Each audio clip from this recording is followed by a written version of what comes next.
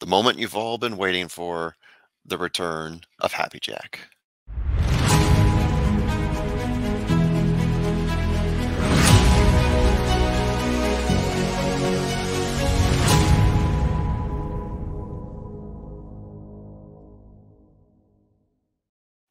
Hello, everyone. Trust the Profits. I'm the Formula here to talk to you about the Jerkens Stakes preview. We are coming at you on the 24th. This is before we've had the draw for the Jerkens. If it's come out today, I haven't seen it yet, so I'm going off of just the possible contenders, the probable field as of 8:24, the morning of 8:24. So the race is going to be August 27th at Saratoga. It's a G1 stakes race, 7 furlongs on dirt. Any jockeys that I mention are jockeys that have been historically paired with said horses as I go through them. They may not be the jockeys that are racing with those horses on that day. Let's get started. Who are we going to start with? We are starting at the top. Jack Christopher, third in the Haskell, finishing 2 lengths behind Cyberknife and Taba. First time in 5 races this horse has not won. Pretty much perfect up to that point. Previously, winning the Woody Stevens by 10 lengths over Papa Cap. You'll see Papa Cap come up in these previous performances a lot. He's beaten Papa Cap several times. Also coming in first at the Pat Day Mile, Champagne Stakes. Big question for this horse is, can he be dominant at a 2-turn race in the same way that he is at a 1-turn race? But luckily, this is a 7 furlong race. This sets up really well for Jack Christopher. I have a feeling that he will be the probable favorite, the probable winner. Odds on him will probably be below 1, unfortunately. But this is your horse right here. This is your number 1 horse, Jack Christopher, without a doubt. What's interesting is going to be who is below him. Let's go through the probable 2s and 3s here now. Gunite, the winner of the Amsterdam, clocking in a 1:15, 6.5 furlong, and winner of the Maxfield Stakes as well. Enjoying some success at Saratoga, obviously the Amsterdam, also the Hopeful Stakes winner. Saratoga Special came in a close second there. Likely to finish in the money, has been on the rise the past few races for Gunite. Definitely a top consideration. Accretive. So in this picture, you'll see here Gunite and Accretive because that's how close they were at the Amsterdam Stakes. Gunite beat him just by a head. Accretive looked really good. Probably didn't get the best trip during that race. Got held up a little bit early on, but really closed down nicely on Gunite.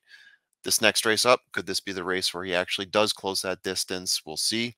Broke his maiden first time out, 5-6 lengths ahead of the rest of the pack. So this is a pretty impressive Chad Brown horse. Howland Time. So we've heard Howland Time, especially on the Derby Trail, a number of times. Came out the Haskell, finished 4th. Previous to that was 2nd, losing just by a nose in the Matt win to Cyberknife. So this is a horse that's been up against some superior competition, also some superior distances. Also up and down, right? So look good at times, often fails to rise to the occasion when it comes to some of the big races, such as the Lexington, the Fountain of Youth. This field, though, could suit him. It is a step down from what he's seen before, aside from Jack Christopher, of course. He doesn't have to face off against Cyberknife here or any of those other horses that he's seen. Possible pace setter, too. We've seen Howling Time come out and set the pace in a number of previous races. The interesting thing here is how does he comp on a 7 furlong race? Seen him do distance the past few times out. So I'll be curious to see how Dale Romans has him prepared for this one. Witty, I've got Witty in here, but as you'll see in one of my later notes, I have a feeling he's going to be scratched.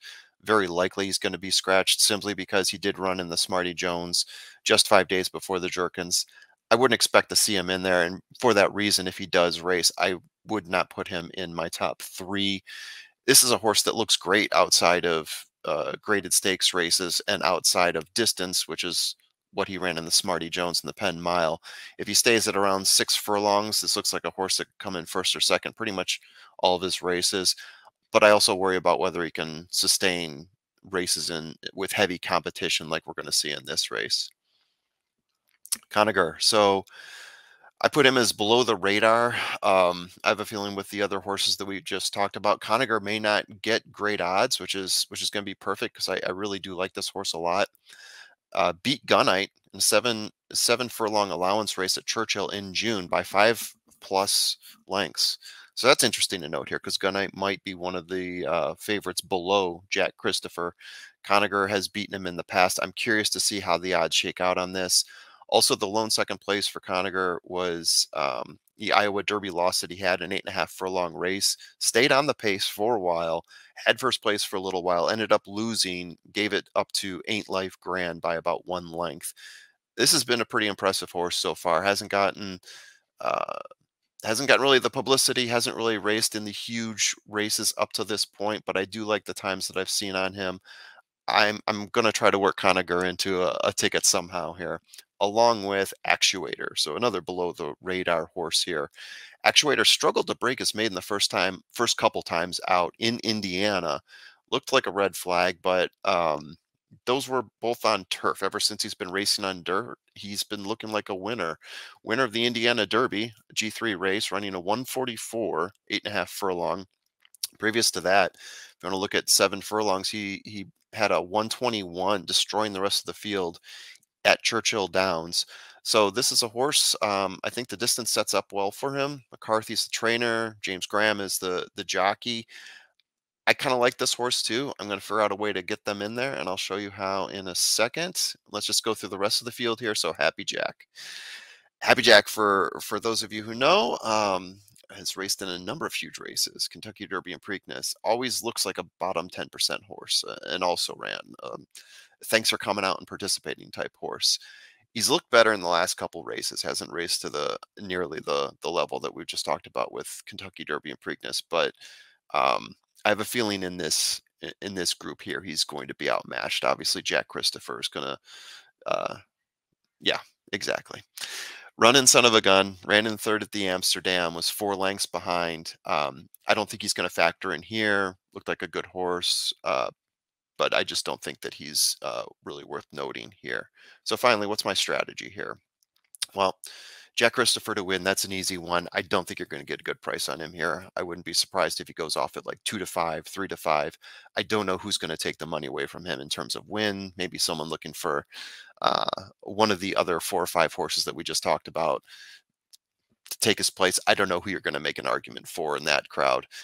But what's interesting to me here is looking to do a trifecta, keying in on Jack Christopher, and then pairing him with some combination of Conager, Actuator, and either Gunite, Accretive, or Howling Time. I'm falling back on Gunite here. I think Gunite odds on him are probably not going to be outstanding, but what I'm really looking for in this ticket is I do like Actuator and Conager. I have a feeling, and again, this is purely based on how the odds are going to fall out.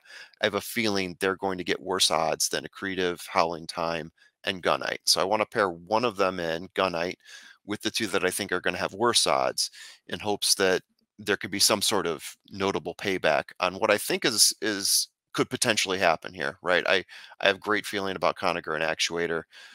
Call me crazy in the comments. Call me nuts. Let me know what you think below. Don't forget to hit the subscribe button. Thank you, as always, for joining. Let me remove this here. And please check out the rest of the videos that we have. Obviously, we've been doing videos on the Travers Stakes coming up. We've got a lot of videos on that. Check out the rest of our content on Trust the Profits on YouTube. Thank you for joining.